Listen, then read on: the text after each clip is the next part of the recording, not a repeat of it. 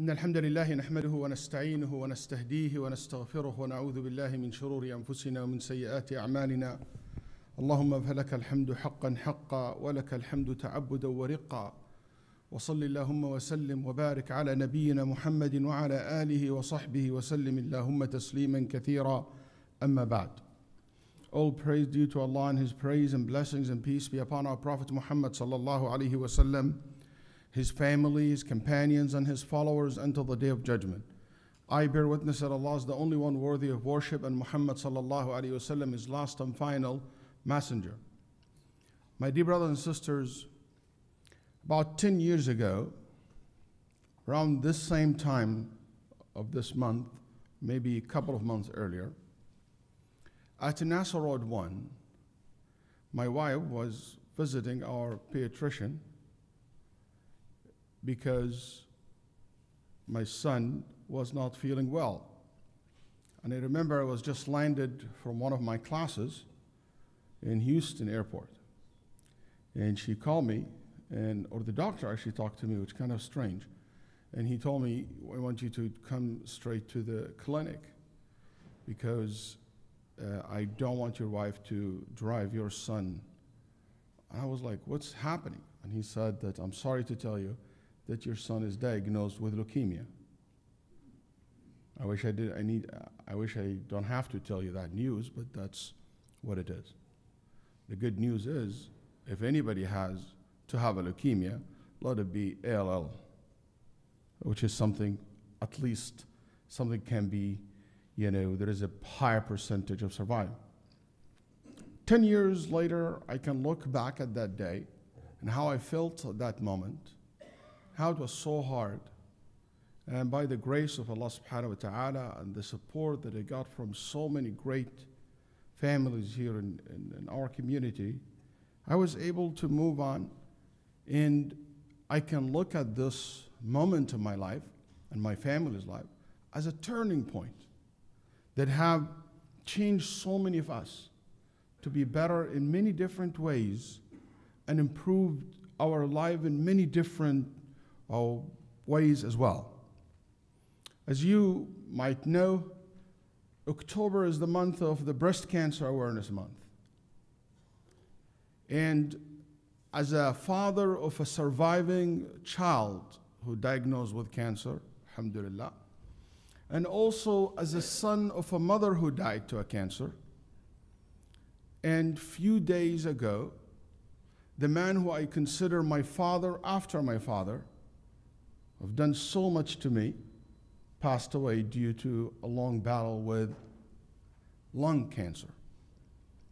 So I thought maybe this will be a good opportunity, at least in the beginning of my khutbah today, as a person who don't think I'm in a strange incident. I'm 100% sure that every single one in this masjid now today, listening to me, have someone either personally or someone from his relatives, close or distance, had to deal with this disease, which is cancer is over 100 types, and any part of your body can be affected by cancer. Cancer is basically responsible for so many deaths in the world. As a matter of fact, children's reason number 2, or the highest percentage of death among children, the second highest reason for death among children is cancer. First one is accident. Among adults, it's also responsible for the highest numbers of death. The second highest number of death among adults, cancer, comes right after heart disease. So that's something interesting, is to see, or to be something that you should be aware of. In 2012, there were approximately 13.7 million Americans with a history of cancer alive. Anyone can develop cancer. However, the risk of getting a cancer increase in the age. Most cases occur in the middle age. They say and middle-aged adults or older. About 77% of all cancers are diagnosed in people in the age of 55 years and older.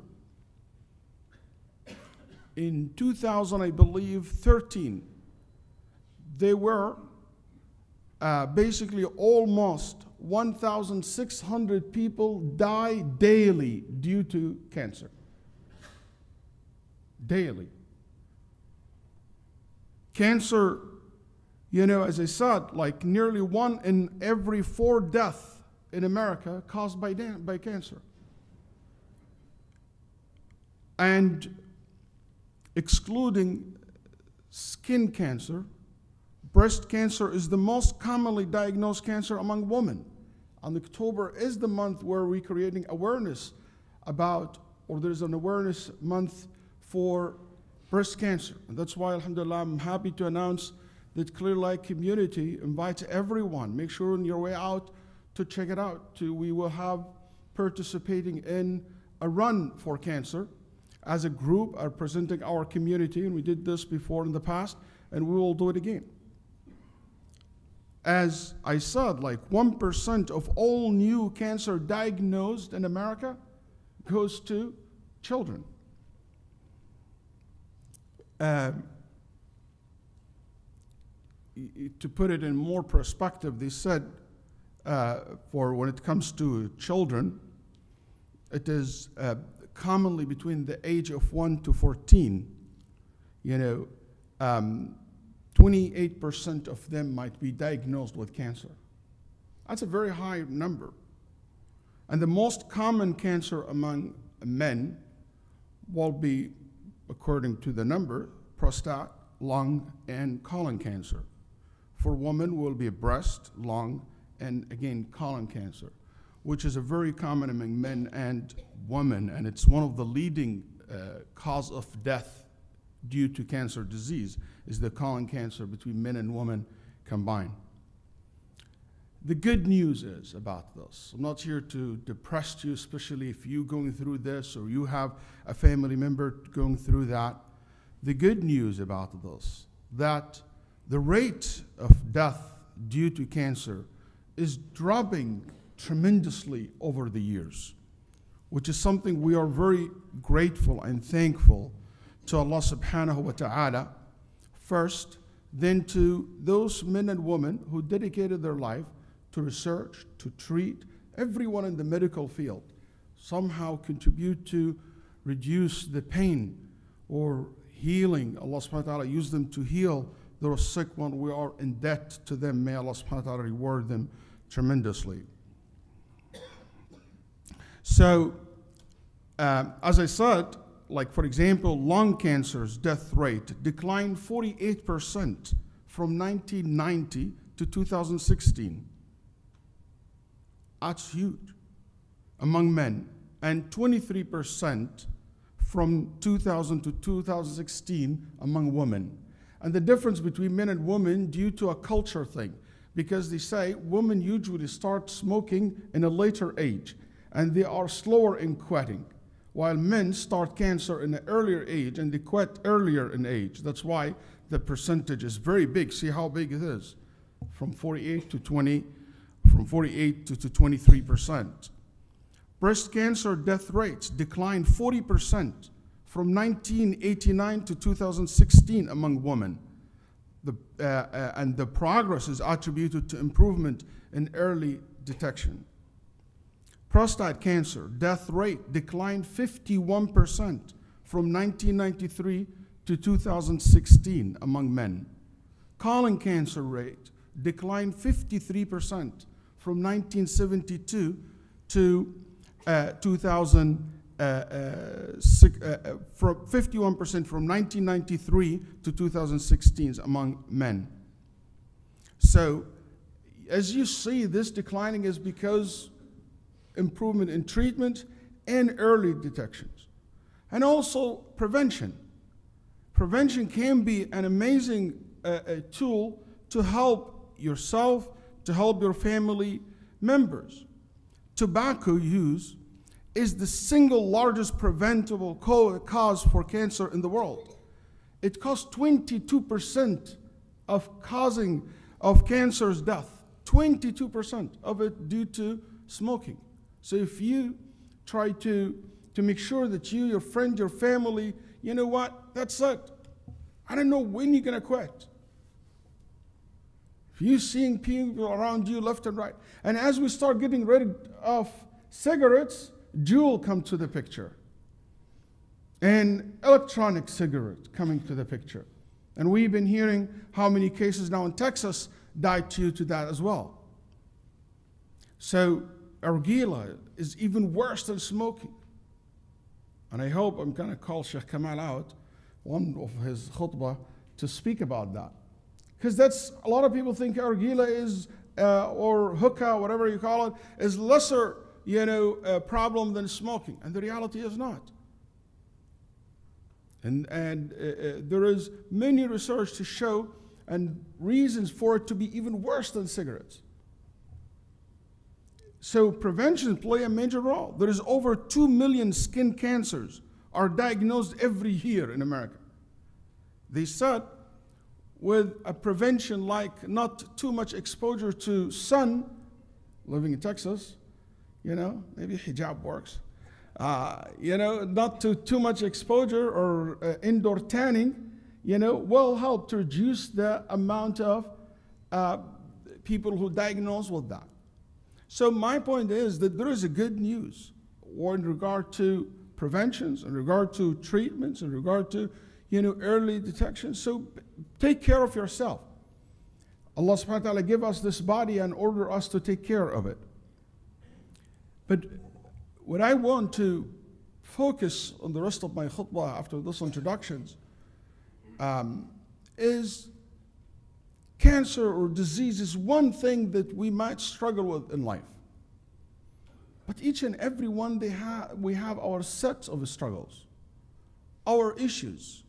My struggle maybe is with my daughter or my son who's giving me a hard time. My struggle is my finance is terrible.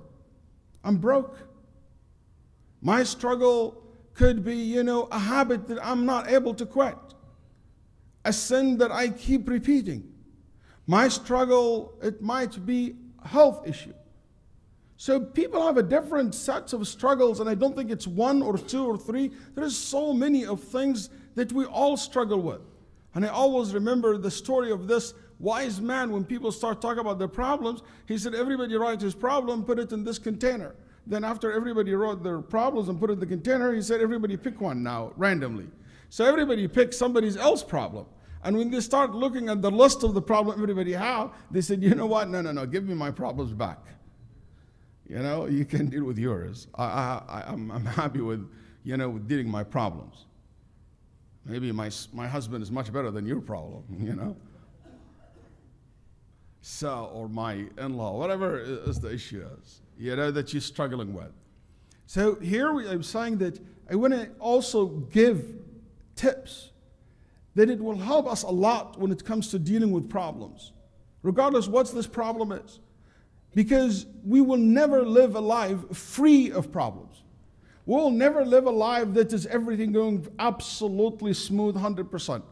There will be always challenges. There will be always, roadblocks. There was always hardship. لَقَدْ خَلَقْنَا الْإِنسَانَ فِي كَبَدٍ إِنَّكَ كَادِحٌ إِلَى رَبِّكَ كَدْحًا فَمُلَاقِيهِ. هذه الحياة لا يمكن أن تكون فارغة من التحديات والمصائب. This life will never be free from problems. لكن المهم هو ليس ما يحدث لنا في الحياة بل بماذا نتعامل مع ما يحدث لنا في الحياة. What is so important is not what happened to us in life, but how we deal with what happened to us in life. And instead of just talking about your problem, I hope that this khutbah will inspire us to start talking to our problems, facing it, taking some serious steps to make change before you run out of time, or you run out of even interest to solve the problem. Because sometimes you get excited about something and you just ignore it. You don't care for it. And guess what? You never get excited about it again. That's why you should take advantage of this, interest that you have. enthusiasm that you have towards solving your problems, especially these long-term problems. One of the things that I will advise in regard to this, number one, don't ever be led by your problems. Don't ever let your problems lead your life. Control your thoughts. Don't let it, occupy your heart. It might come through your mind, you think about it, but don't allow it to settle there. Don't allow it to be the first thing to think about in the morning. Make sure when you wake up in the morning, you think about the most positive things. And the Nabi sallallahu alaihi wasallam taught us that إذا أصبح الرجل إذا أصبح الإنسان والآخرة أكبر همه جعل الله غناه في قلبه. When you wake up in the morning and the first thing you think about and you're concerned about is the akhirah. Talk about Jannah and how you will be there, and you think about it in a very positive way, Allah will fill your heart with satisfaction. Make sure that in the morning when you look at yourself in the mirror, you don't talk about, my love handle is going out of hand. I'm just gaining weight. I'm just getting sick. I look terrible. I'm this, I'm that. Oh my God, the kid's not. Oh, I have a long, hard day in front of me. No, say it's going to be a great day. Ya Rabbi Allahumma lakal hamd. I thank you for all. Think of the blessings of Allah. Be grateful and thankful the first thing you wake up in the morning. And see how your day will go. Ibn al-Qayyim له كلمة جميلة يقول إن أول النهار كخطام الدابة إذا أمسكت ببقية الدابة. يقول Ibn al-Qayyim رحمه الله something very, it's a metaphor. He said the beginning of the day is like, when you hold basically the horse from the robe or the saddle. You hold it so you control it. You control the animals. The leash. You hold the leash, you control the animal. He said that's exactly the morning. If your morning is positive, good, that's the leash. You control the rest of your day. What can be better than وَقُرْآنَ الْفَجْرِ إِنَّ قُرْآنَ الْفَجْرِ كَانَ مَشْهُودًا. What can be better than praying Fajr on time? And starting your day with Al-Fatiha, with reading Quran, with praying to Allah subhanahu wa ta'ala. Don't let problems lead your life by constantly think about it. Also, لا تجعل حياتك كلها تدور كردة فعل للمشاكل التي تقع فيك. Also, another manifestation for this, don't make your life is all about reaction to the problems that are happening to you. So what happened? All my life is about how to deal with this problem, how to react to it. I never get chance actually to talk about my dreams, about the thing that I want to do, about the thing that I want to enjoy in life. Because I always focus on the problem and the what I don't have and the negative part. So this is so important. Is always to not to exaggerate the problems, not to think too much about it. You should take the necessary steps and you leave the rest for Allah subhanahu wa ta'ala. Because sometimes our problems seems larger than their reality. Just exactly like the shadows. Look so big than what is really it represents. Another important point when it comes to these challenges in life, don't ever let your problems defeat you from inside. Even if you are knocked out from outside, don't allow it to knock you down from inside. See Sahaba radiallahu anhum ardahum, when they were defeated in the battle of Uhud. When so many of them killed and the people of Quraysh felt this is the victory, we are, هذا يوم بيوم بدر, now we are equal, blah, blah, blah. And the Sahaba were so, it's so hard for them to lose the battle. While Muhammad among them, to see the Prophet's uncle killed and people tortured and disfigured and all those things that of took place in the battle of Uhud. Listen to what Allah subhanahu wa ta'ala said in regard to this particular incident. وَلَا تَهِنُوا وَلَا تَحْزَنُوا وَأَنْتُمُ الْأَعْلَوْنَ إِن كُنْتُم مُؤْمِنِينَ. Allah told the believer, don't ever feel down, less if you're a true believer.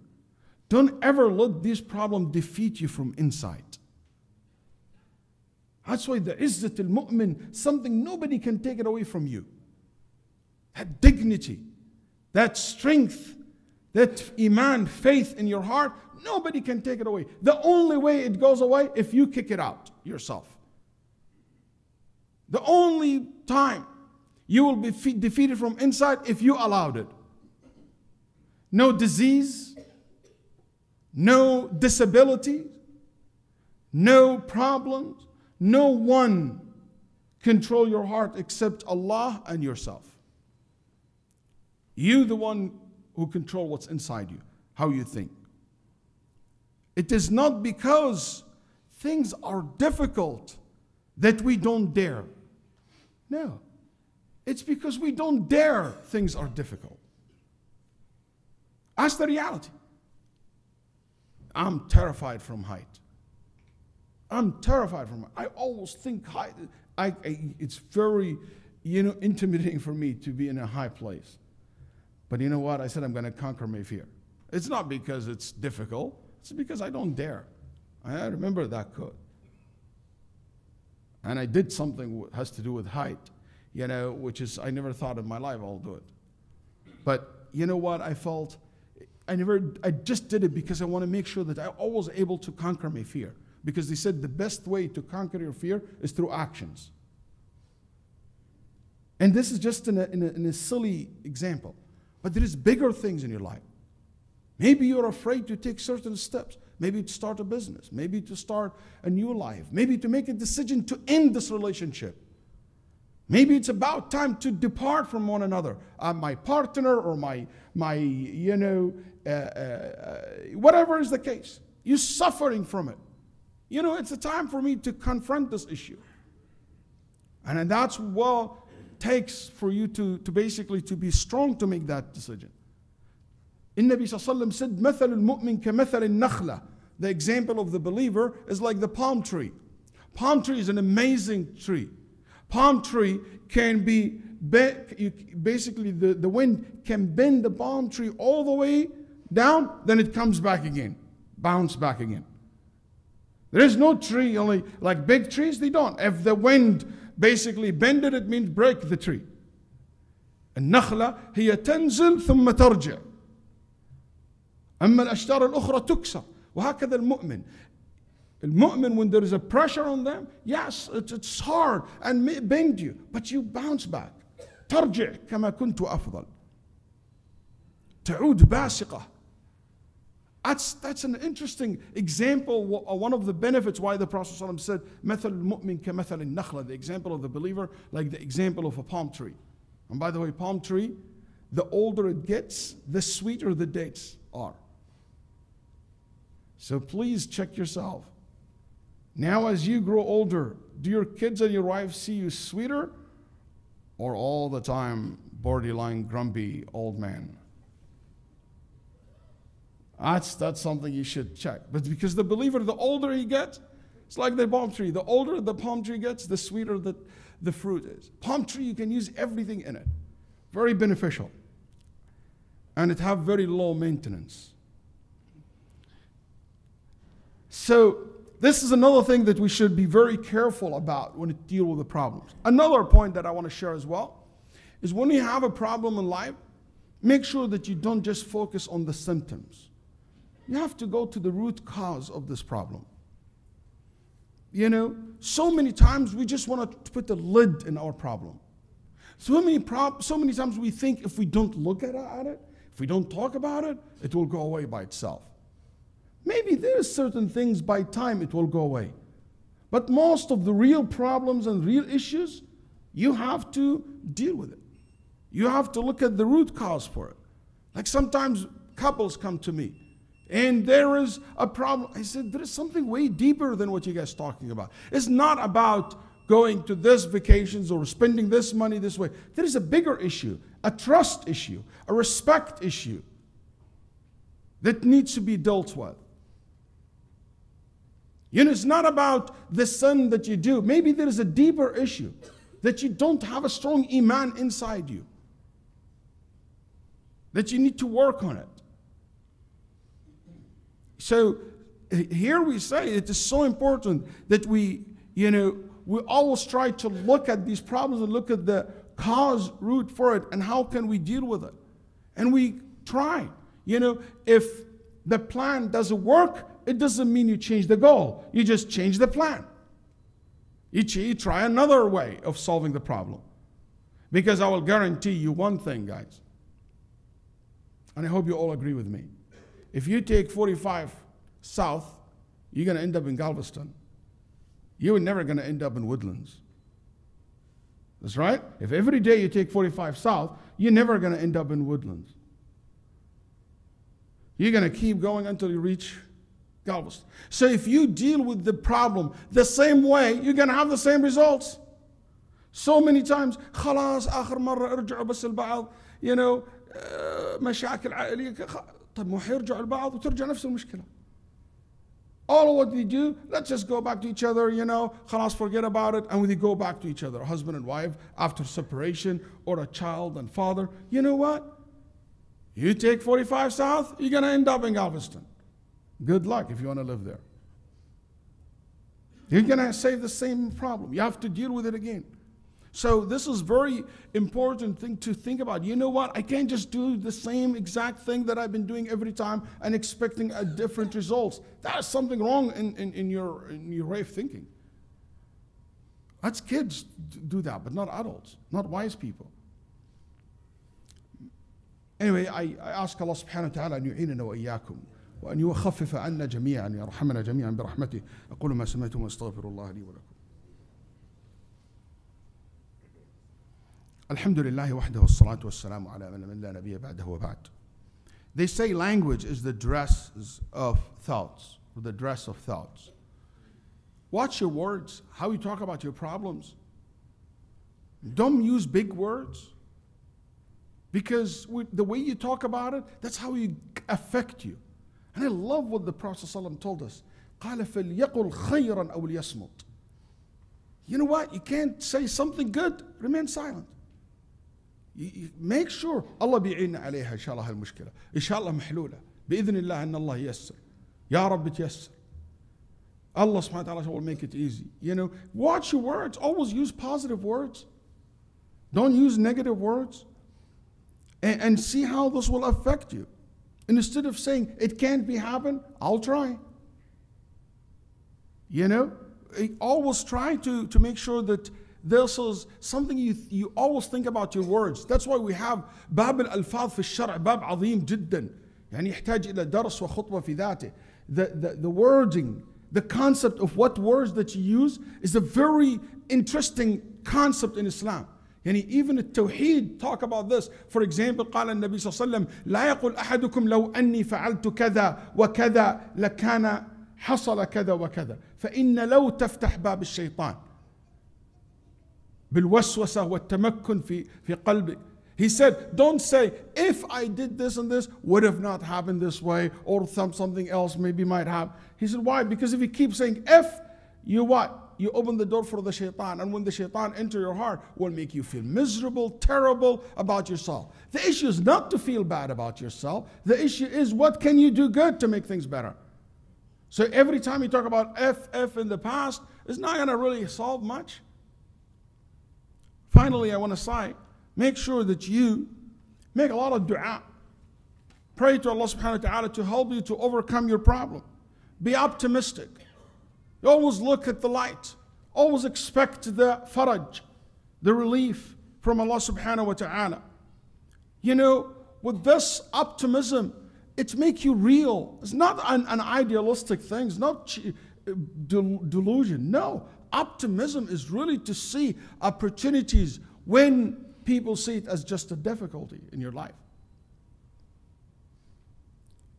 And finally, make sure that you consult if you have a problem. Don't complain, but ask for advice. Ask for help. You will find a lot of resources. And I can say this, when I have my problem, many times in many of my problems, I will always like to go to people and ask and consult and listen to them. So you know what? I think today is a good day that you go get your problem solved. You take control over your life instead of letting this negativity taking over your life. To get the life that you deserve, Don't let anything stopping you from what Allah subhanahu wa ta'ala created you for. He created you to be happy, to be free, to be strong, to be connected to Him, and anything connected to Him is not weak, is good. I ask you today to be able to, enjoy the gifts and the blessings that Allah subhanahu wa ta'ala have given you, and to be calm and wise, and fill your heart with faith when you look at your problems and when you deal with them. أسأل الله أن يجعل القرآن ربيع قلوبنا وجلاء همومنا وأحزاننا، وأن يوفقنا وإياكم لكل خير، وأن يعيننا وإياكم على كل مصيبة، وأن يرفع عنا وعنكم، وأن يشفي مرضانا ومرضاكم، وأن يرحم موتانا وموتاكم. اللهم إنا نسألك يا ذا الجلال والإكرام أن تغفر لنا وترحمنا، وأن تعفو عنا، وأن تكرمنا، وأن تحسن ختامنا يا أرحم الراحمين. وصل اللهم وسلم على نبينا محمد، وقوموا للصلاة يرحمكم الله.